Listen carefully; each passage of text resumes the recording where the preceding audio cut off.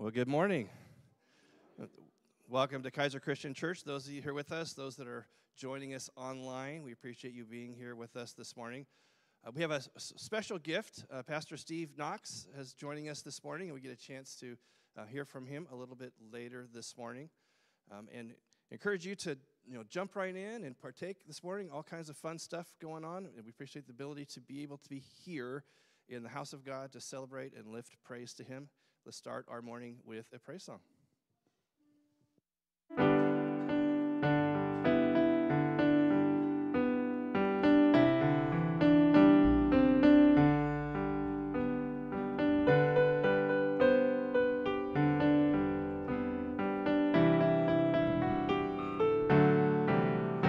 You are beautiful beyond description, too marvelous for words, too wonderful for comprehension, like nothing ever seen or heard.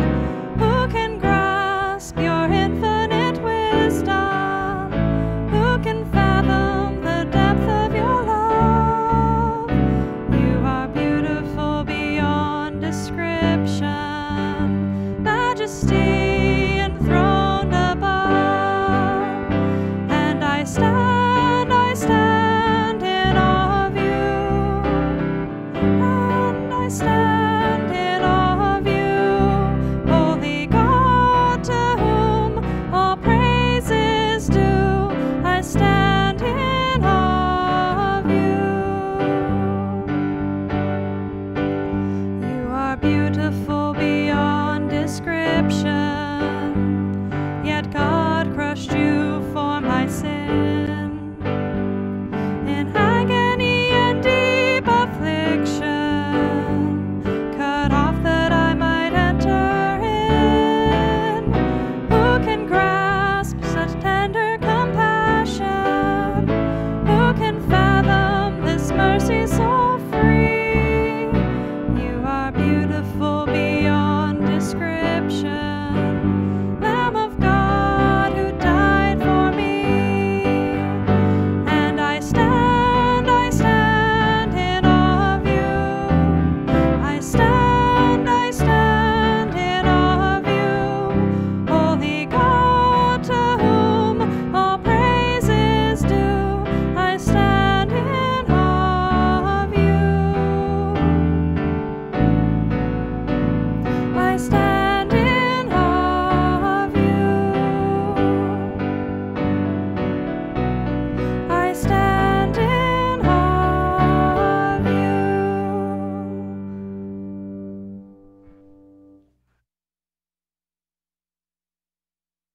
Well, good morning, Keizer Christian Church.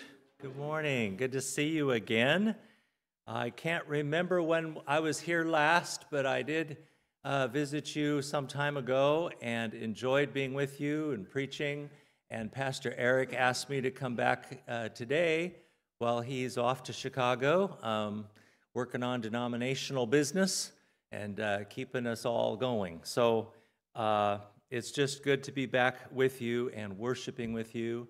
We just sang, I stand in awe of you. And so if you're able, please stand, and we will continue to worship our Lord.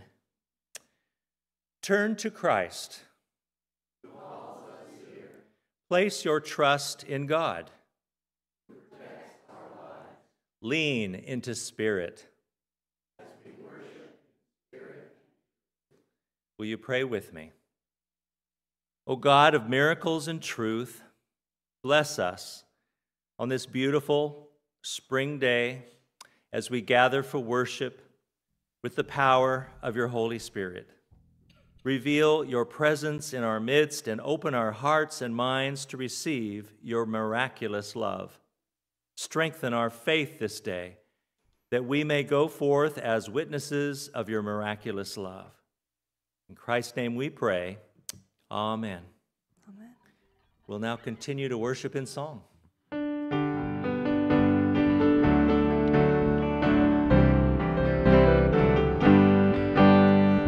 God, you are my God, and I will ever praise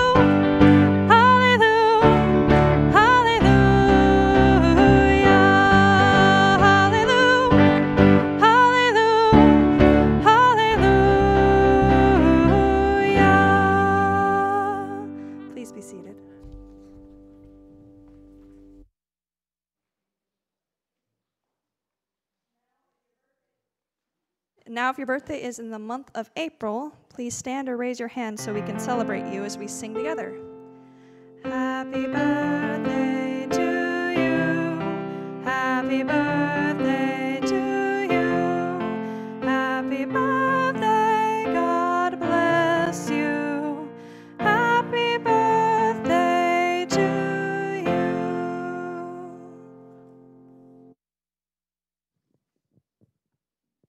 It's such a wonderful day because it's a gift.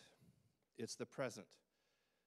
And I know that no matter what I feel, where I'm at, I'm never alone. The Lord is with me at all times, in all places. In those moments that we can sing praise, hallelujah, there is such wonderful glory. And those moments where we feel down and despair and not sure what's in front of us, I know I have the ability to lean on and know that my Lord is with me. We have many things to celebrate, and it's wonderful that we have the ability to come together as body of Christ in order to bring forth that praise. If you would join me this morning in prayer. Lord, we know you are with us, and we are so thankful. Lord, we know that you ask us to pray for others all around the world. Lord, we know that your hand can reach to places that we can never fathom. You have the ability to change hearts and change minds, Lord, and thank you for giving us the opportunity at times to be that spark, to be that moment in somebody's life that they can see you. Lord, we also thank you for the ability to praise you. We are made in your image, and we are placed here on earth to carry on your message. Lord, we know that you are with us. Lord, we know that you are with our families and our friends. And we ask that you extend your hand of calm to everyone that is within our sphere of influence. And Lord, we thank you for the ability that you've given us to learn from your teachings, from the stories, from those things that we hear from others around us, from our leaders within our churches. Lord, we also know we thank you for the ability to pray. And this morning, Lord, we come to you with the prayer that your Son taught us, saying, Our Father, who art in heaven, hallowed be thy name. Thy kingdom come, thy will be done, on earth as it is in heaven. Give us this day our daily bread, and forgive us our debts as we forgive our debtors. And lead us not into temptation, but deliver us from evil. For thine is the kingdom, and the power, and the glory forever. Amen.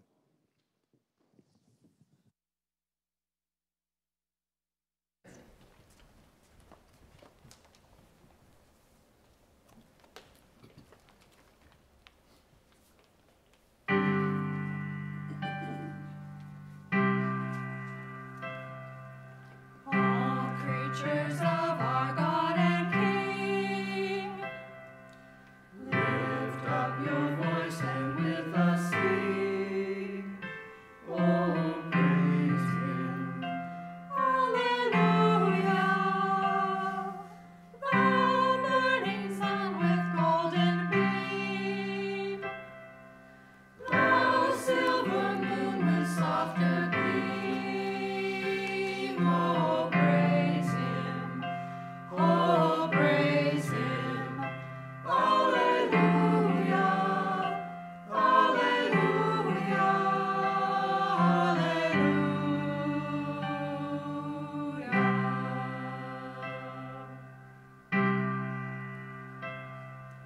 Thou rushing wind that art so strong, ye clouds that sail in heaven along, oh, praise Him. Hallelujah.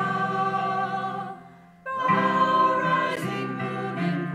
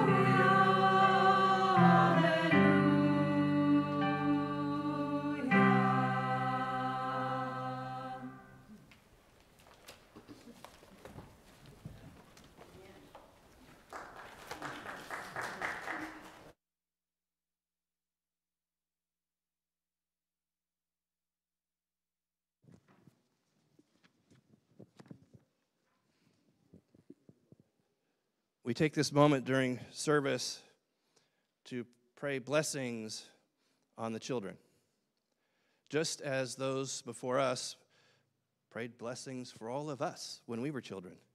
And some of us know we needed that when we were children.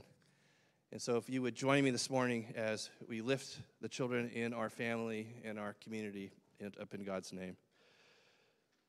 Dear Lord, thank you for entrusting us with your children, just as we are children of yours.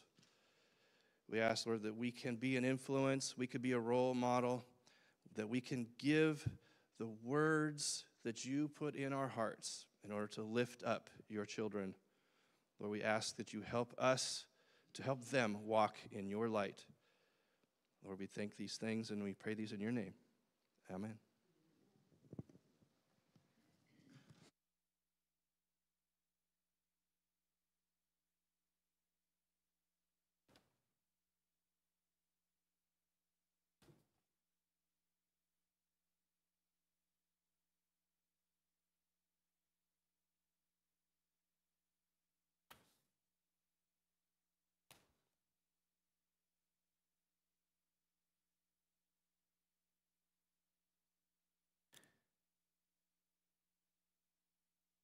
I like this pulpit. There's lots of room here.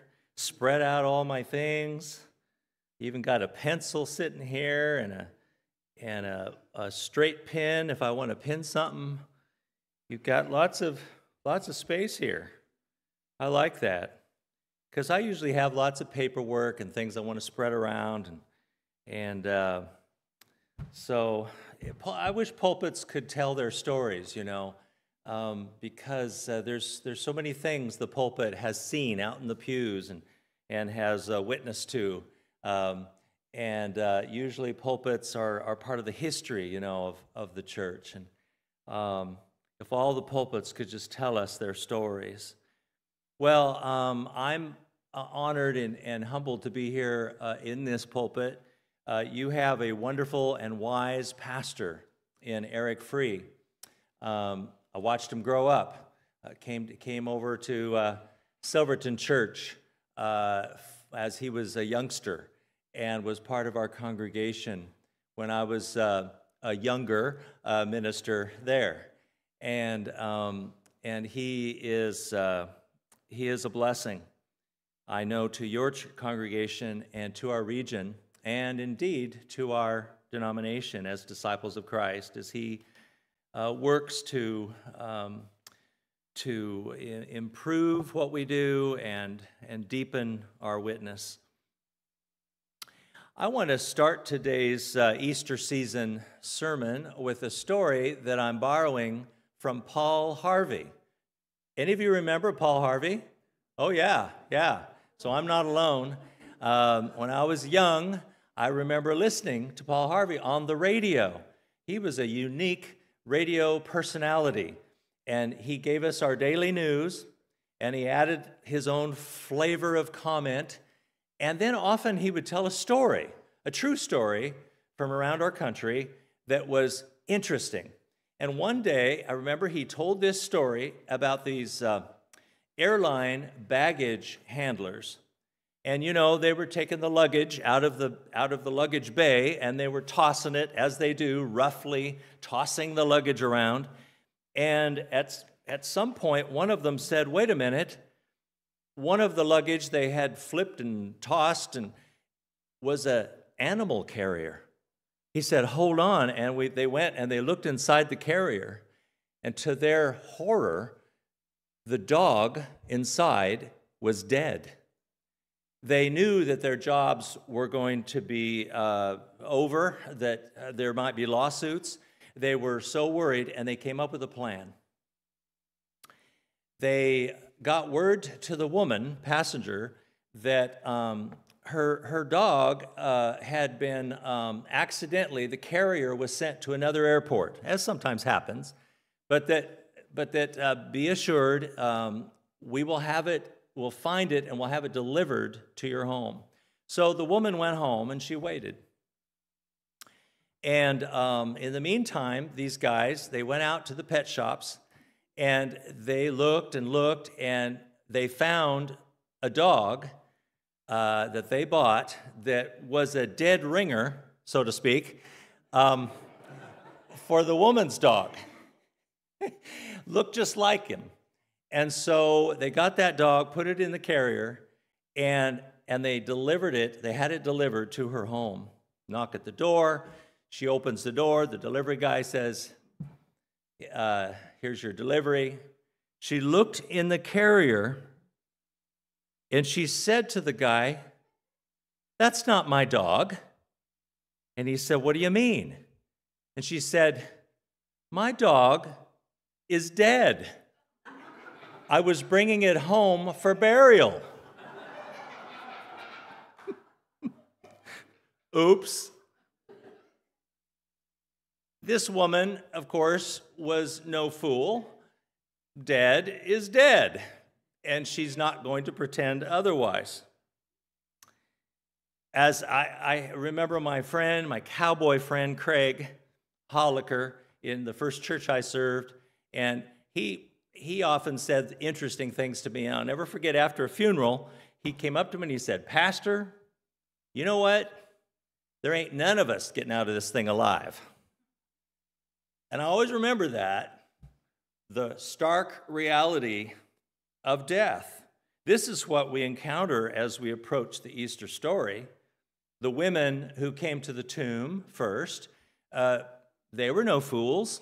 Dead is dead. And they show up, Mary Magdalene, Joanna, Mary the mother of James, and others. According to Luke 24, they expect to find a dead man in the tomb. That's what you find in tombs. Graveyards can be beautiful places of peace and of remembrance, but they're always places where the living bury the dead. I had a friend named Harry many years ago where I served a church in Washington State, and he used to tell me that he enjoyed living in his particular neighborhood because he was across the road from the cemetery. And I said, why do you enjoy living right there? And he said, well, the neighbors are so quiet. They're so quiet. The women in Luke 24 came early Sunday morning to a place that was so quiet, where Jesus' dead body lay. They're sad, they're upset, no doubt, they're grieving, but then they are surprised. No body. And then a strange voice saying, "Why do you look for the living?" Or why do you look for the dead among the living? Chapter 24, verse 5. I like how it says, "Why do you look for the living among the dead? He is not here. He has risen." It was unbelievable. Dead is dead. Anyone with half a brain knows that. Later that day, a couple of Jesus' followers start down the road to a village called Emmaus. And I love the story of Emmaus. The stranger that joins these two, walks with them, interprets Scripture, explains the puzzling events of Christ's death and resurrection. They come to a little inn where the stranger breaks bread with them. And now they recognize him. The stranger is Jesus himself, the risen Christ, alive with them this very moment. Let's pick it up in Luke 24, verse 33. That same hour, they got up and returned to Jerusalem, and they found the 11 and their companions gathered together. They were saying, "The Lord has risen indeed, and he has appeared to Simon." Then they told what happened on the road and how he had been made known to them in the breaking of the bread. While they were talking about this, Jesus himself stood among them and said to them, "Peace be with you." They were startled and terrified and thought they were seeing a ghost. He said to them, "Why are you frightened? Why do doubts arise in your hearts? Look at my hands and feet. See that it is I myself. Touch me and see, for a ghost does not have flesh and bones as you see that I have." And when he had said this, he showed them his hands and his feet. while in their joy they were disbelieving and still wondering, he said to them, "Have you anything here to eat?" They gave him a piece of broiled fish, and he took it and ate it in their presence. This is an amazing story. One of the verses here that stops me in my tracks is verse 36. While they were all gathered together talking about all these amazing things, it says, Jesus himself stood among them. I love that line. Jesus stood among them. Let's stop there a moment and let that sink in. We are a church because he is alive and stands among us. We forget that, I think. We think maybe it's the table, the choir loft, the piano or an organ or a guitar that makes it church. Those are all things that help. They help make it church, but they're not the essence.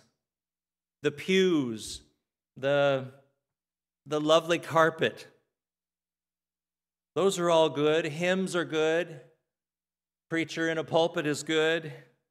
But what is the essence? The essence is he stands here among us. That's what makes us church. All the other helps us recognize that and lift that up, the glory of it. That first Easter Sunday, church was actually kind of a pitiful thing. According to John's gospel, the apostles were hiding out. The door was locked. They were hunkered down like frightened rabbits. Nobody was leading hymns. Nobody cared to light a candle, read a scripture, or sing Kumbaya. This was not a friendly fellowship with an open door and a bold mission.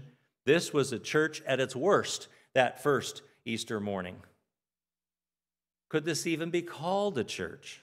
No sanctuary, no pulpit, no choir, no plan, scared, defensive, absolutely nothing going for it. Well, except for one thing. Jesus himself stood among them. That's what made them a church. One of my favorite preachers is Will Willimon, chaplain at Duke University for many years, and he told a story about his first church out in rural Georgia. He says, "I was fresh out of seminary, eager to be a good pastor in my first parish. I was in graduate school at the time, commuting out to the hinterlands on the weekends. Most Sunday mornings at dawn, it was a tough trip out there from Atlanta. I used to say, this trip only takes 30 minutes, but it takes us back 30 centuries. It was a long way from Atlanta to Sewanee, Georgia. My first visit to the church, I found a large chain and padlock on the front door. Put there, I was told, by the sheriff. The sheriff? Why? Well, things got out of hand at the board meeting last month. Folks started ripping up carpet, dragging out the pews they had given in memory of their mothers. It got bad. The sheriff had to come out here and put that there lock on the door until our new preacher could come and settle things down. Welcome." He goes on to say that rather typified my time at that church. I would drive out there each Sunday just praying for a miraculous snowstorm in October, which would save me from another Sunday at that so-called church. I spent a year there that lasted a lifetime. I tried everything, says Willimon. I worked, I planned, I taught, I pled, but the response was disappointing. The arguments, the pettiness, the fights in the parking lot after the board meeting were more than I could take. It was tough, and I was glad to be leaving them behind. "You call yourself a church," I muttered, as my tires kicked gravel up in the parking lot. I'm on my last Sunday among them. A couple years later, while visiting at Emory University, I ran into a young man who told me that that he was now serving that church. My heart went out to him. Such a dear young man, only 23. "They still remember you out there," he said.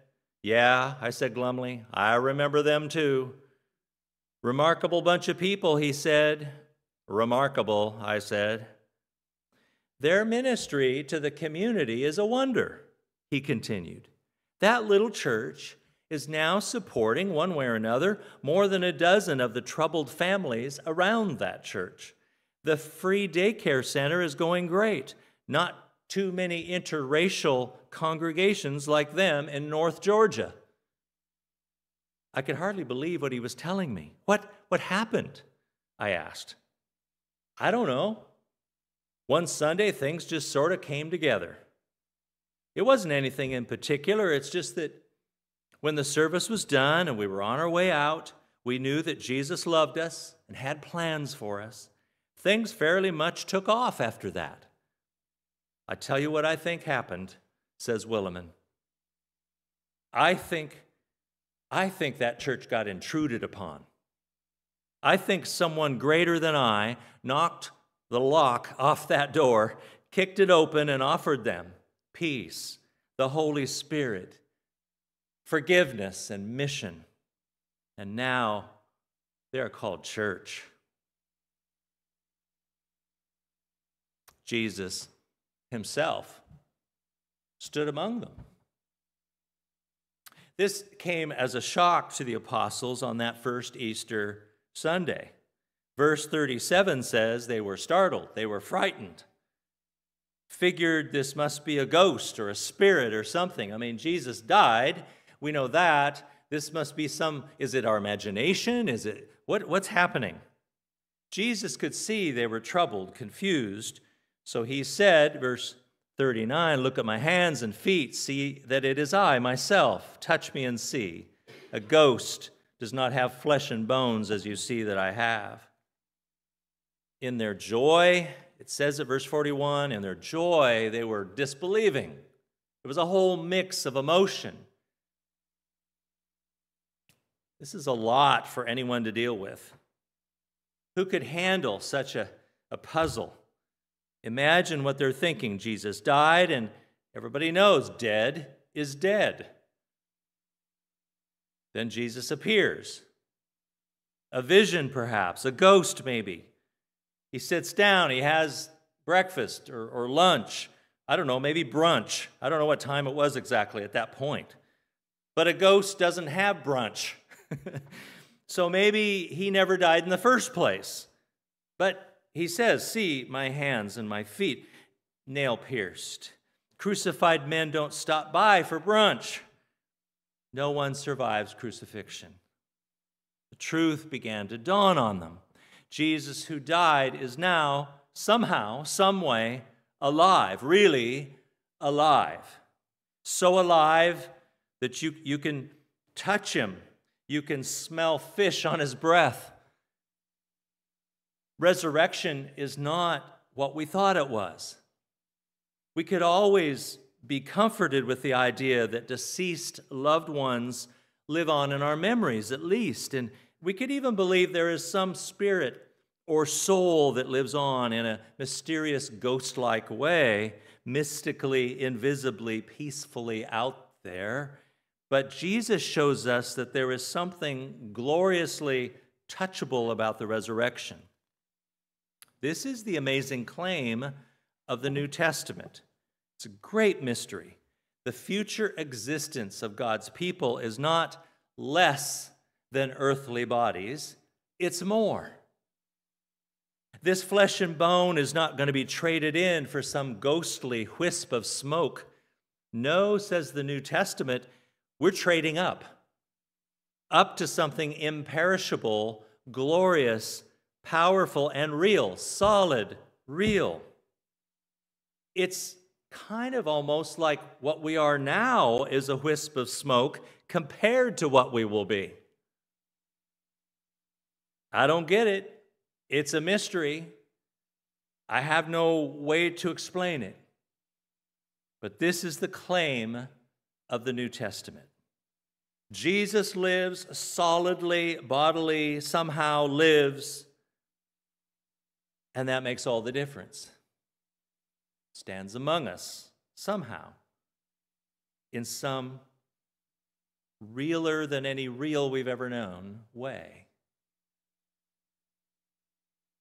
Pastor Eric told me that he's been sharing this threefold theme with you.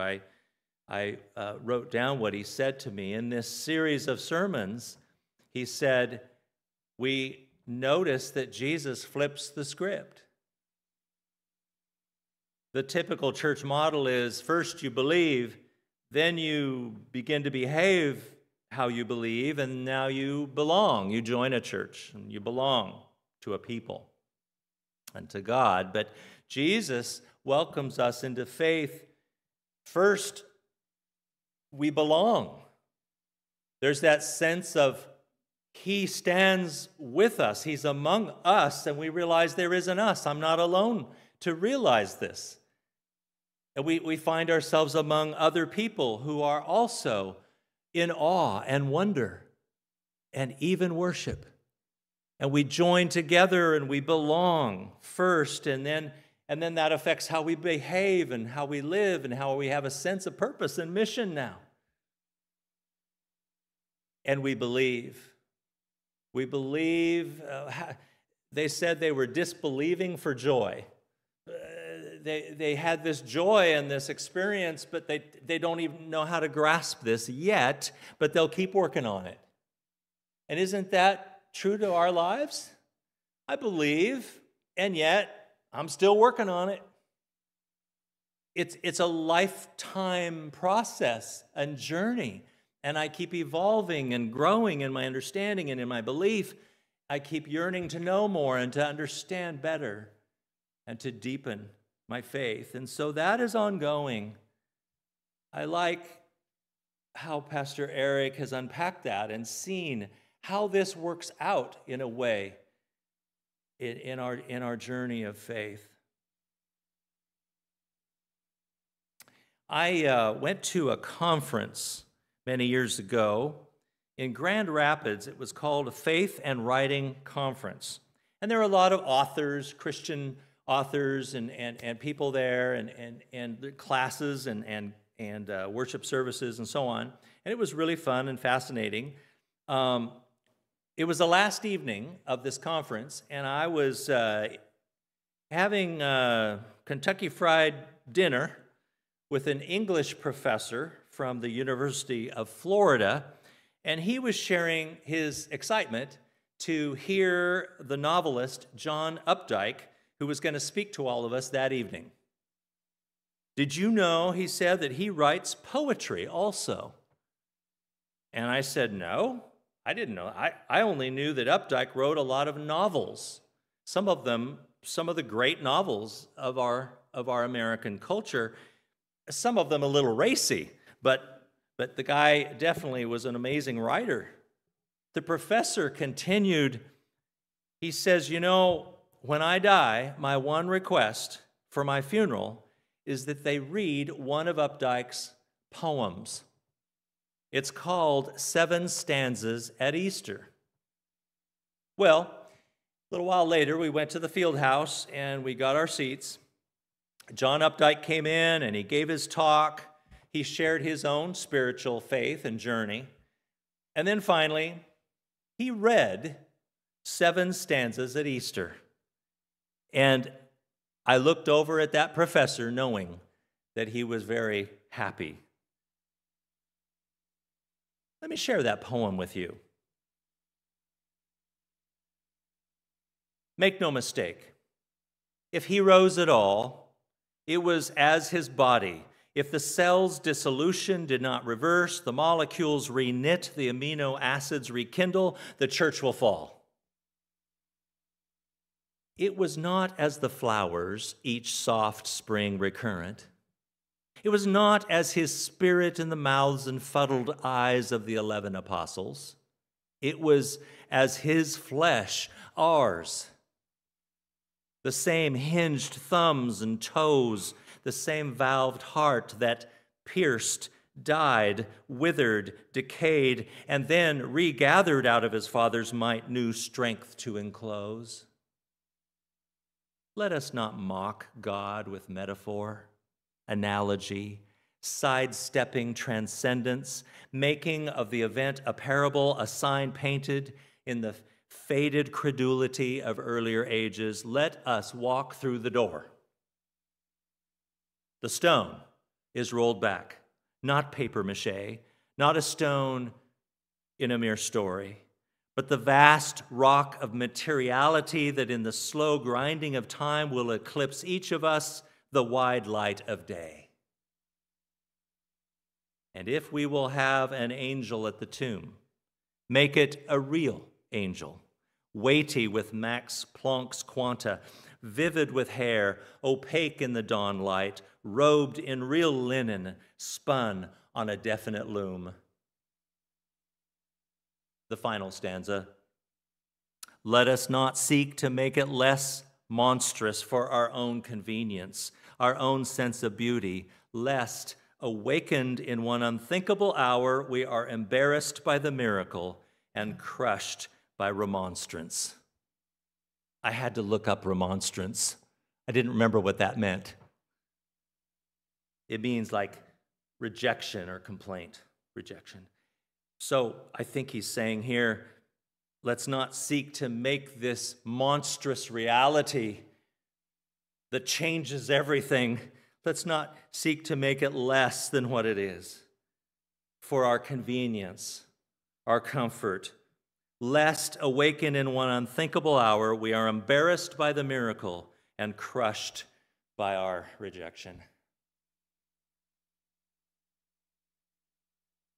It is an amazing poem. And I don't know if Updike got all these things exactly right about the resurrection.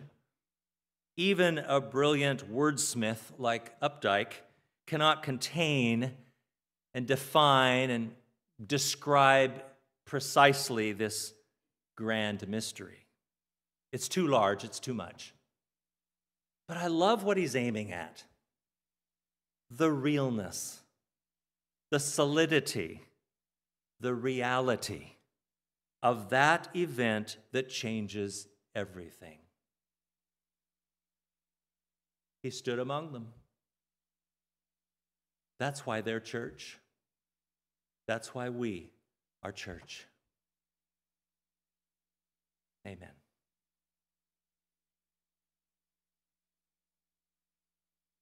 And our hymn of response, Be Thou My Vision.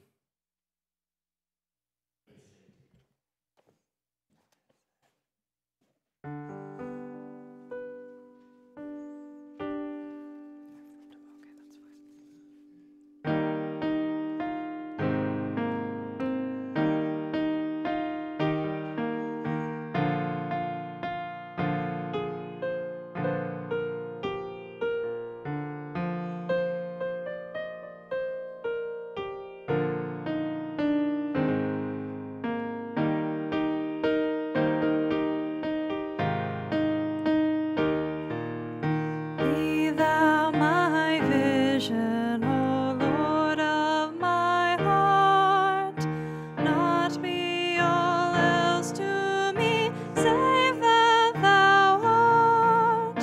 Thou my best thought by day or by night, waking or sleeping, thy presence my light.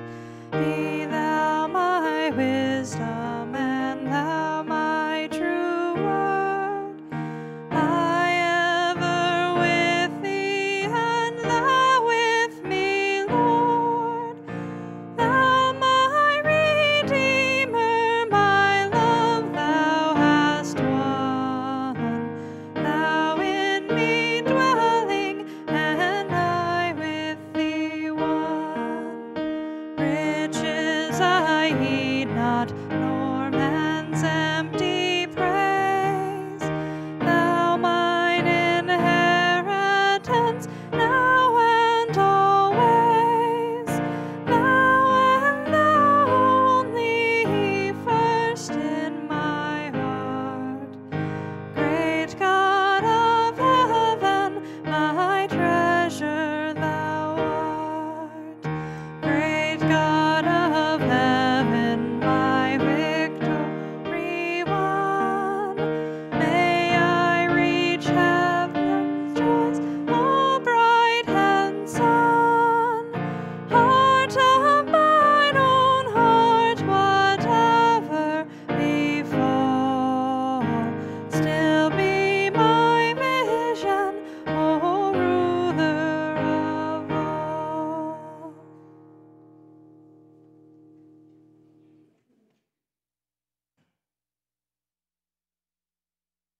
Good morning on this great, beautiful morning.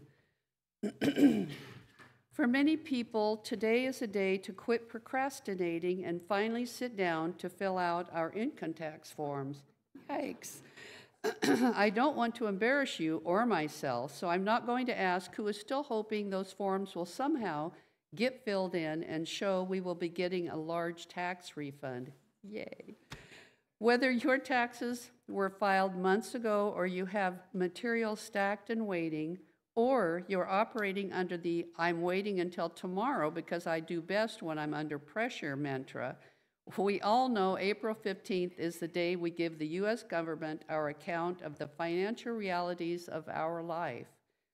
It's altogether different when we think about the financial side of our life and the church. No one stands at the offering plate with a checklist to make sure you've made a contribution. No one checks to see what percentage of your income is freely offered. And yet, week by week, we have the opportunity to share our financial resources, our time, and our talent to help build God's realm on earth. Each week, we remember how Jesus called his disciples, expecting them to walk away from their former lives in order to follow him in his ministry of teaching, healing, and sharing good news of God's love. What will you offer this day? Remember this scripture: whoever sows sparingly will also reap sparingly, and whoever sows generously will also reap generously. Each of you should give what you have decided in your heart to give, not reluctantly or under compulsion, for God loves a cheerful giver. Let us pray. Receive these gifts, loving God, as signs and symbols of our love for you and for the beloved children you have created. Thank you for all who have freely offered these gifts. Help us use each contribution as a rung on the ladder which reaches ever higher, allowing us to stretch to do your will, both here and around the world. Amen.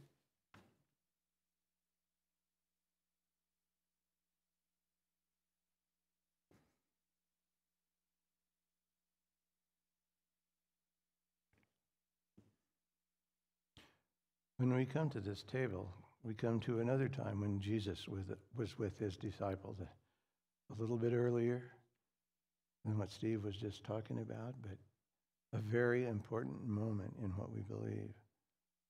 You know, I often think about what it might have been like for those first disciples, you know, when Jesus is talking about his broken body and his shed blood. They don't get it. They don't really understand, you know, what that means. We have the value of knowing what it means, you know, and knowing what happened. And that's really what's important about this table is he is still among us. We have to feel that. We have to know that in our heart and in our mind. Jesus is alive. And he's talking to us just like he talked to those disciples back in that day, you know. Let's pray.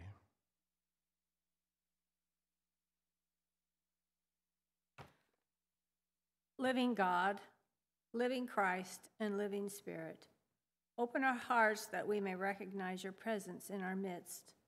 Let us eat this bread and drink this cup as a sign of Christ's presence.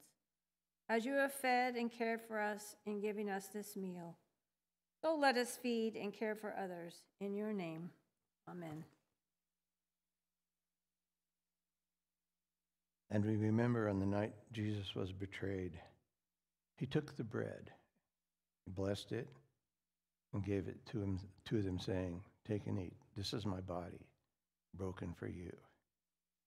And in the same way, he took the cup and blessed it, poured it out, and gave it to them, saying,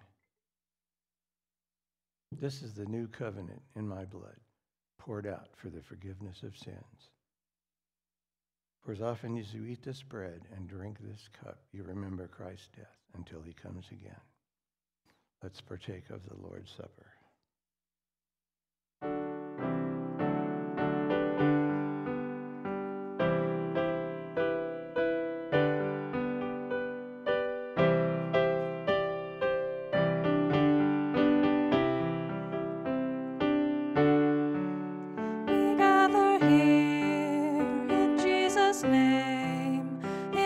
love is burning in our hearts like living flame. For through the loving Son, the Father makes us one. Come take the bread, come drink the wine, come share the Lord. No one is a stranger here. Everyone belongs. Finding our forgiveness here, we in turn forgive all wrongs. He joins us here. He breaks the bread. The Lord who pours the cup is risen from the dead. The one we love the most is now our gracious host. Come take the bread, come drink the wine, come share the Lord. We are now a family of which the Lord is head. Though unseen, He meets us here in the breaking of the bread.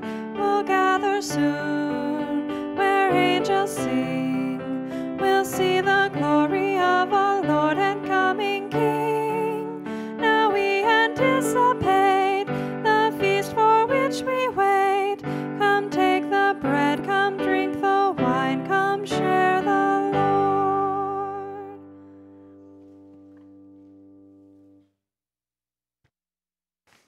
A few announcements. Food bank is tomorrow. So I'm yes.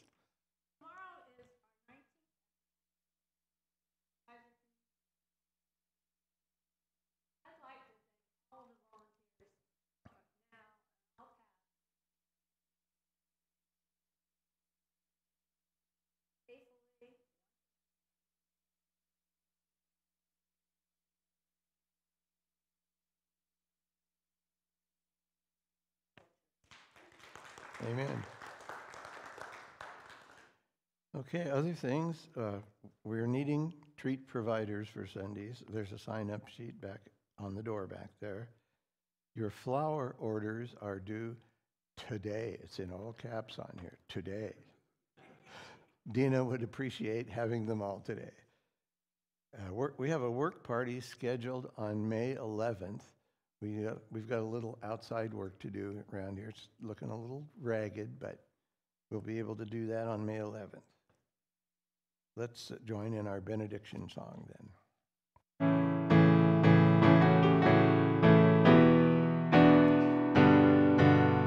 Go, now is the time to worship.